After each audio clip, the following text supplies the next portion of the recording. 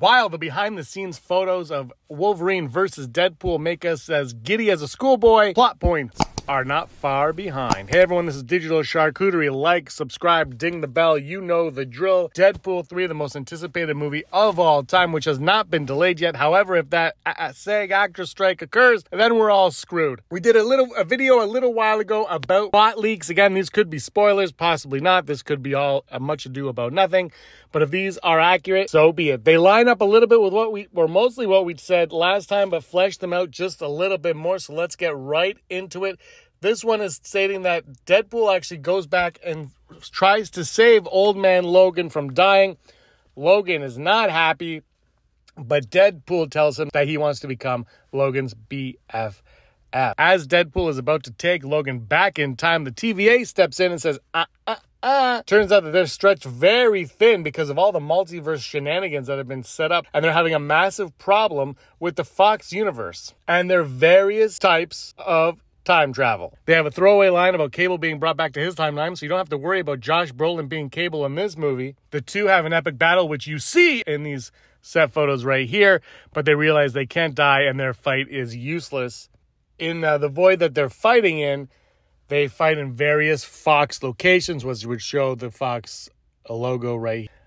Some of these locations are 2015 versions of Fantastic Four, various versions of Deadpool, like Lady Deadpool and Dog Deadpool, and they join in the shenanigans. They end up getting brought back by Mr. Paradox, who we mentioned earlier is a TVA agent who is a fanboys over Wolverine and Deadpool. It says that he convinced the TVA to give them another chance if they help him on a mission to prune the timeline that went out of control. They all agree and travel to Universe 838, where Wanda of this Earth has lost her mind after being possessed by Wanda 616 and remade the world. Her father is Magneto, and he is the new head of the Illuminati, with Ben Affleck's Daredevil, Jennifer Garner's Elektra, Jessica Alba's Sue Storm, and possibly Channing Tatum's Gambit.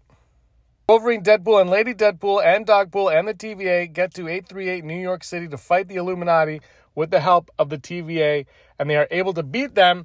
And then Logan, at this point, steals the time-traveling device and goes back to correct the events of X-Men 2 in The Last Stand to save his mutant friends, probably mostly Jean Grey. And this is where we get into that timeline. And in this timeline, we see a new version of X-Men 2, and we see a new version of the Golden Gate Bridge scene from X-Men The Last Stand. Lady Deadpool and X2, X-Men United Logan dies at the hand of 838 Magneto.